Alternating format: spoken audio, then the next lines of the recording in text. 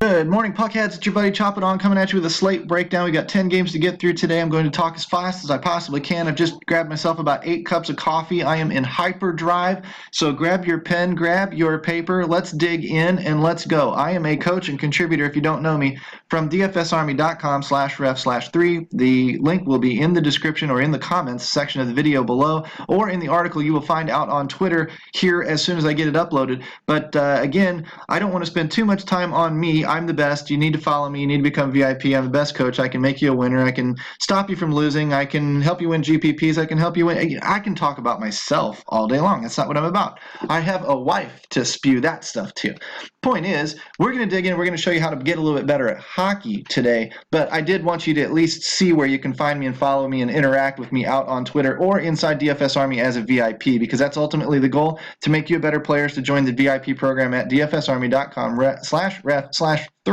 Use coupon code CHOP, CHOP, for a 10% discount for the life of your membership, and study all sports with all of our tools, all of our coaches. We're getting ready to do baseball, all of our optimizer, everything. It all opens up to you for one flat fee. We don't nickel and dime you with season by season by season stuff. One flat fee unlocks absolutely everything for you. There is no better value on the internet anywhere. It cannot be found. It cannot be done. It is ours. And we have the uniqueness of the VIP Slack room, which is where I'm going right after I get done with this video to talk to my VIPs and talk player picks, player stacks, things like that inside NHL, and get them pointed in the right direction. So, be that as it may, if that wasn't fast enough for you, let's start talking a little bit of goalies today. Let's find goalies in like 2 minutes, 3 minutes.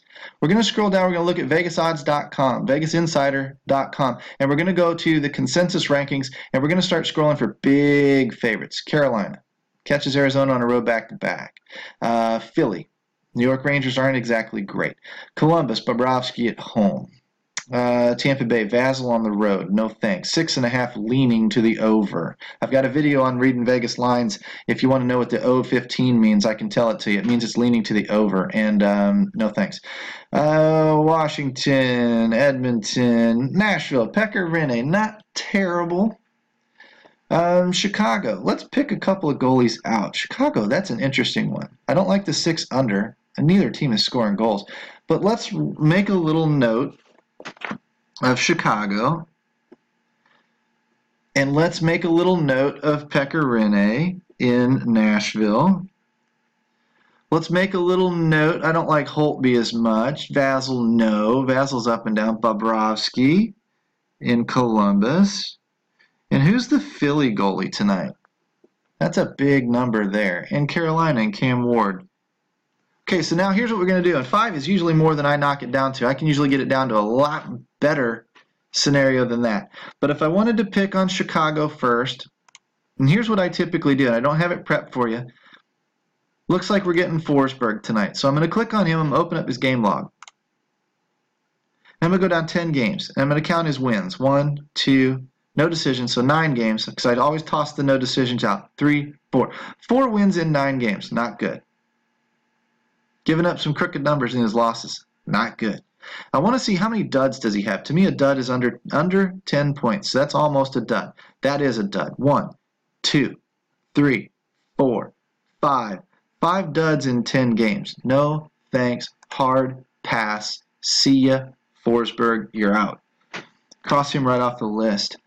Who's next? Pekka Rinne in Nashville. This one's going to be a stellar one to watch. Game log. Last 10 games. All wins. He's 11-0 in his past 11 starts. Geez, he might be 12-0. That's sick. That's a hell of a run.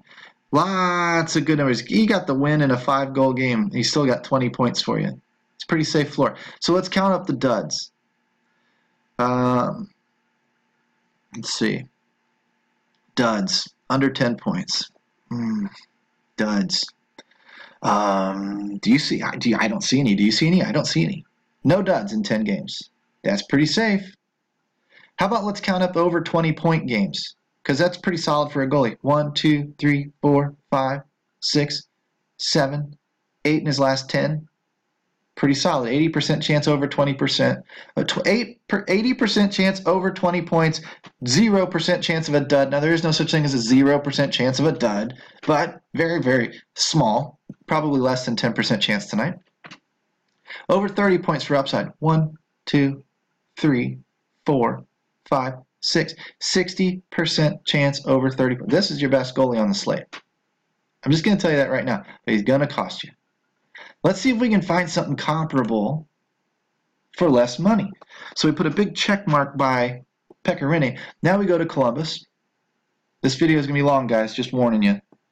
Bobrovsky. Same thing. Oh, there's a loss. 2 losses. So he's 8-2 in his last 10. Now duds. 1. 2 duds in his last 10. Over 20. 1, 2, 3, 4, 5, 6, 7. 70% chance over 20. 1, 2. Only a 20% chance over 30. So 9,400 for Pekka Rinne's. What was Pekka Rinne? 92, 9,300. Sorry, didn't win. Pekka Rinne's better. Philadelphia. Lions getting the start. Oh boy, it's gonna be cheap. Whew. Let's see what we got here. 1, 2, 3 wins and 3 no decisions. Ugh. So I've got 1, 2, 3, 4, 5, 6 starts to look at, and I've got 3 wins in those starts. So I'm gonna pick out the duds. 1 dud, 2 duds, 3 duds. So 3 duds and 6, 7 starts. Ugh, half the time he's gonna dud out on me. And I don't see a lot of upside. I see a couple of 20s, no 30s. See you, Lion.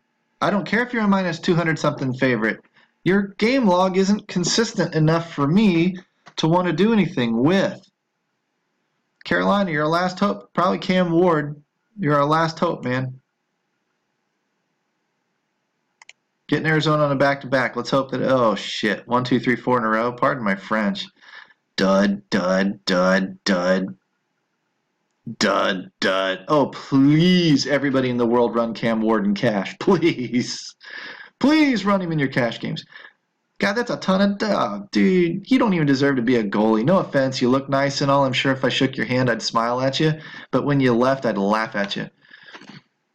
It's not going to work. So your goalies really are Pekka Rinne and maybe Bobrovsky, but you'd probably Pekka Rinne is going to be a little bit cheaper.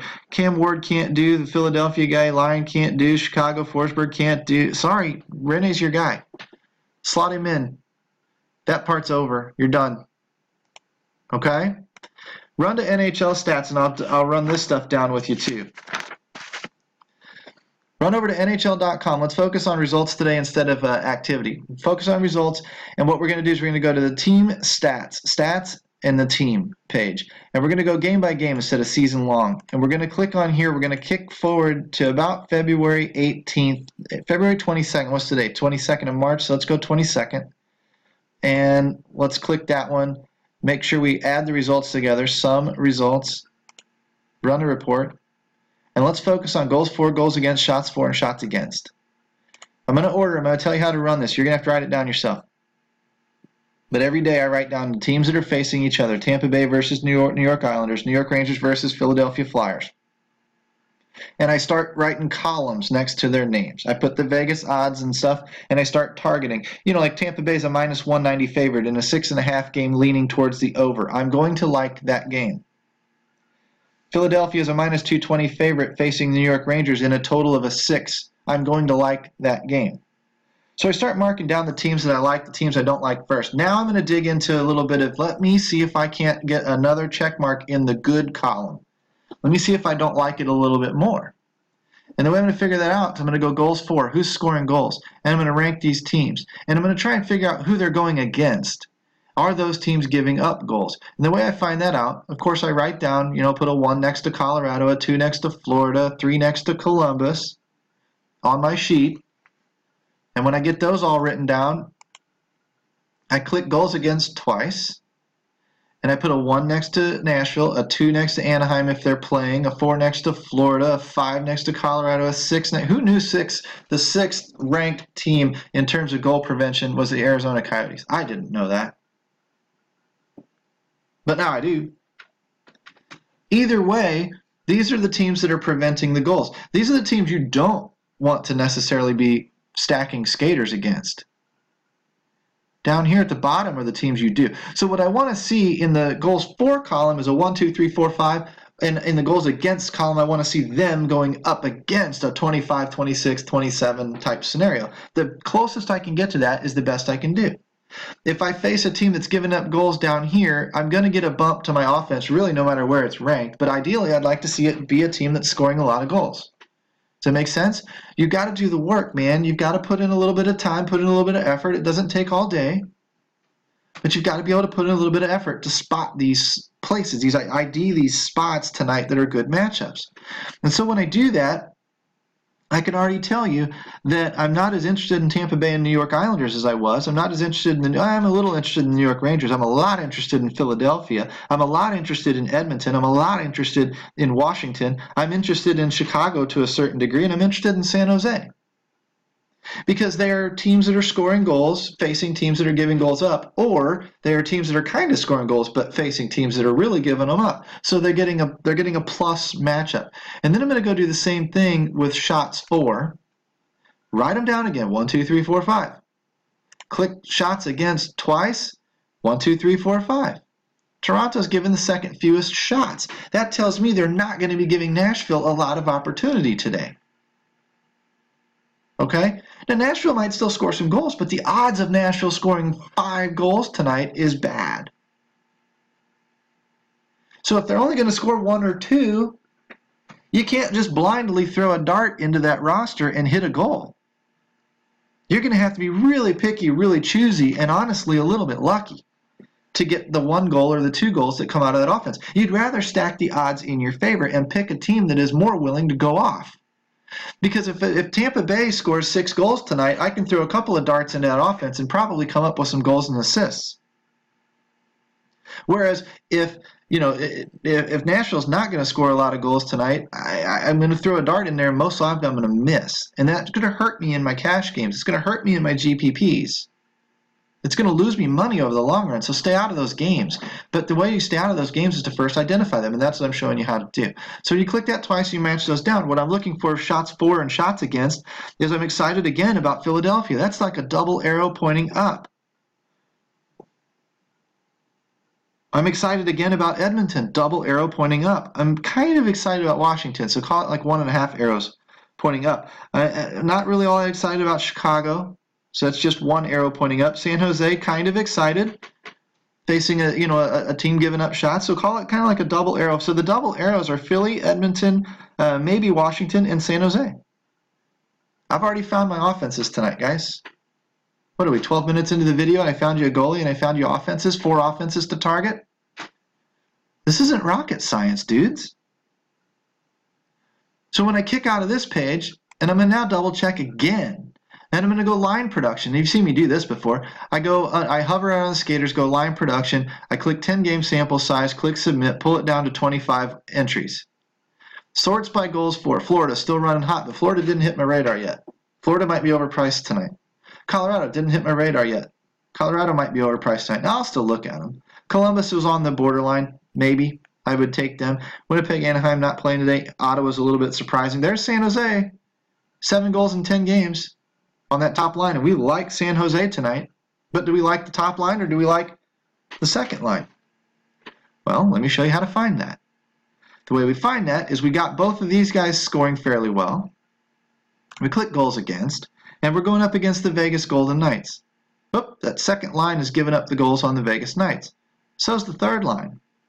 So I've got the first line in San Jose scoring 7 goals in 10 games. I've got the second line in San Jose scoring 6 goals in 10 games. And I've got the second line in Vegas giving up 6 goals in 10 games. And the third line in Vegas giving up 5 goals. So I've got a good matchup. If I can figure out who's going up against the Vegas 2 and the Vegas 3. Don't blindly think it's the 2 on the 2. Don't blindly think that the 1 matches up with the 1, or on the road the 2 matches up with the 1. Don't think any of that. Go look it up.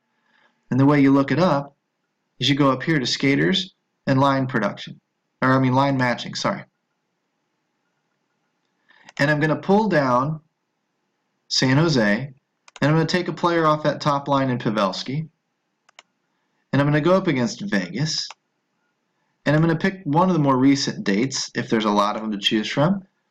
and I'm going to see what percentage of the time did the Pavelski line match up against what lines in Vegas. Well, 45% of the time they matched up against the top line in Carlson.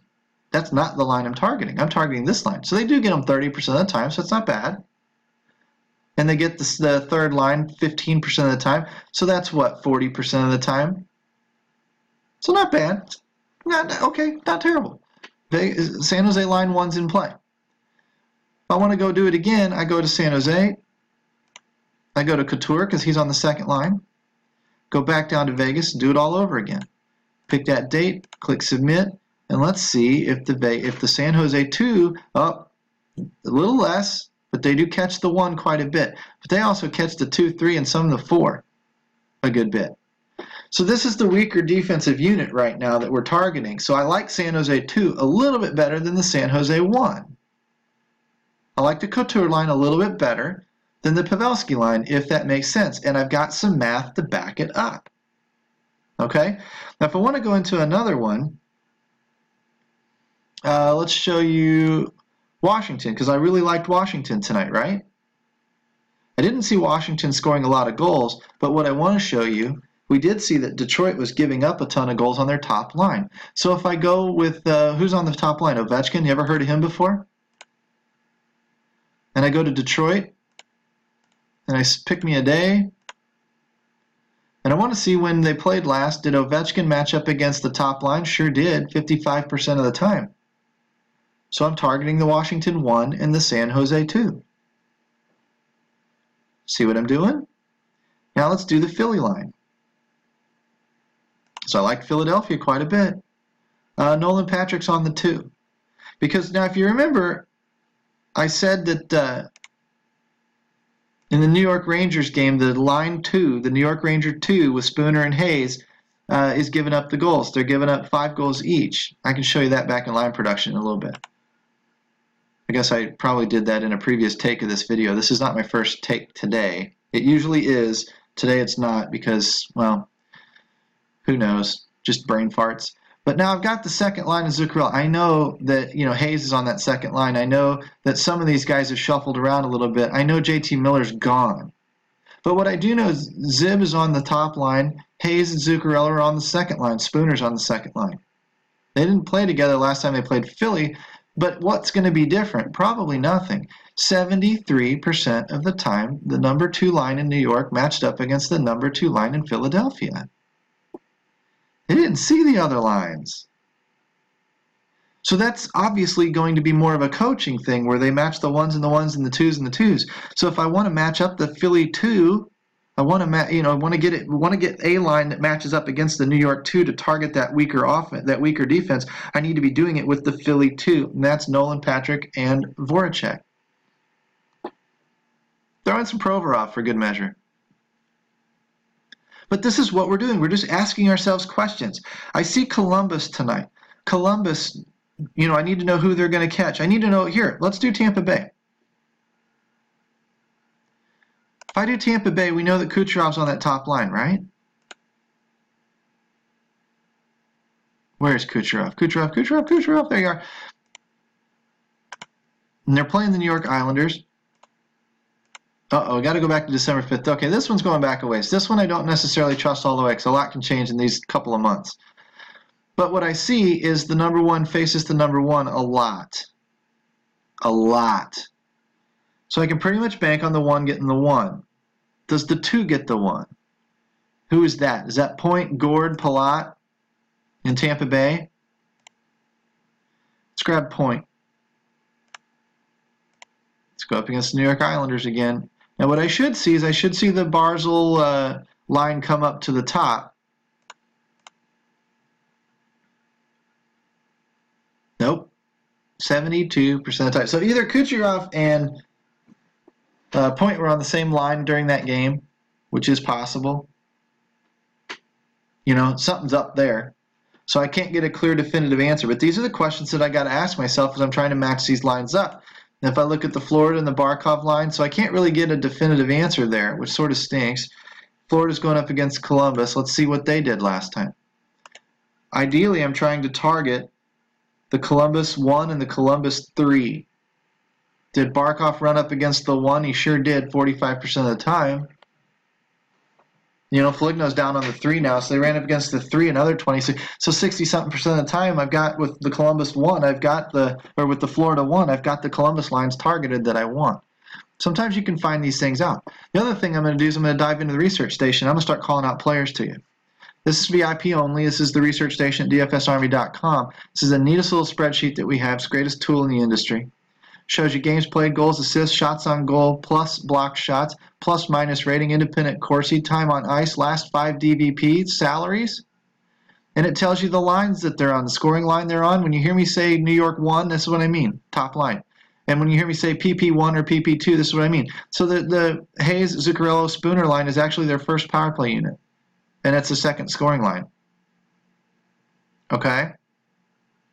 So what we're looking for is we're looking for value. I want to see goals, assists, and shots and goals, shots and blocks together for a lower salary. And I'm going to start piecing some of these guys together. If I want to target the Philly 2, who would I target on that line? Patrick, 1 goal, 5 assists, $4,500. Not terrible. Lindbaum, 1-1-18. Sorry. I know he's only 3,200. He's not producing. Voracek, 5-5-34. It's going to cost me 7,300. But if I paired him together with Nolan Patrick, I've got 6 goals, 10 assists, 64 shots on goal. And I've got it for what? 11,800. Okay, so under $12,000, I've got 2 players. Under $6,000 a player. I've got pretty good production. If I throw them together with Provorov, who also is on the 2, the second power for Voracek gets access to the 1. But on the 2, Patrick and Provorov would be out there together. And Provorov's going to overlap both these scoring lines and give you access to both. So if I ran a neat little Provorov cash type stack, because they're double arrows pointed up in Philly today, Provorov, Patrick, and Voracek, I've got 2, 3, 8 goals, 13 assists, and about, what's this, 54 and 54, 108? So I've got 108 shots on goal, to go with however many goals and 13 assists, 8 goals and 13 assists. 8 goals, 13 assists, 100 and something shots on goal for a grand total of, what is that, 9, 16, 16, 7, $17,000. Not even $6,000 a player. That is going to allow me to get into the bigger offenses of the night. If I want to go after Ovechkin, I can now probably get him. If I want to go after the top line in San Jose, I can probably get him. If I want to run the 2s with a stud like a Kucherov, I can probably make that work now because I've found some deep value in a very, very good spot on the slate tonight. Okay? And if you've seen the progress of this video and you've been writing it down, taking notes, you can see exactly how I got there, and now you can do that for yourself. What you can't do is discuss the rest of all these picks, and you can't discuss all of the one-offs and all of the stacks and everything else we're going to do debating back and forth inside Slack today because you're not a VIP yet. So honestly, what you need to do is you need to become a VIP, and you do that again by going to the comments section, liking and subscribing this video, going out on Twitter, giving me a retweet if you like the material, clicking the link on the dfsarmy.com/ref/3. Use coupon code CHOP to trigger that 10% off because I don't want you, I'm not after your money, man. I'm not after your wallet. But we've got to cover the time that it takes to assemble these tools and design these tools and put the optimizers together and pay the coaches for all the different sports. So that's what that investment gets you, but it opens up every sport for you. Okay? So really and truly, consider becoming a VIP. Jump in. Learn how to fish for yourself, and then discuss with us all day long the proper plays and get the win and money. We had a gal the other day, first day playing hockey, popped her GPP, popped her first GPP ever. Good. We've got a track record. If you go to dfsarmy.com and look at the wall of fame on the right-hand side under the tab section, we've got a wall of fame that reads like a who's who's list of 6-figure wins, $100,000, $200,000, $300,000 wins in some cases. That could be you. But you can't do it unless you're a VIP. Follow the link, jump on in. I'm Choppadong. I will catch you when I catch you, and hopefully we'll see you tomorrow. Also, you know what? I'll put another link into another video I did. If you want to hear a neat little story about me flipping coins on my dining room floor earlier this morning to study Monte Carlo simulators and variance and what that means for you as a DFS player and how we can shore that up inside DFS Army and make sure that you're on the right side of variance. Anyway, take a look at that video, and I will catch you in a couple of days. Later.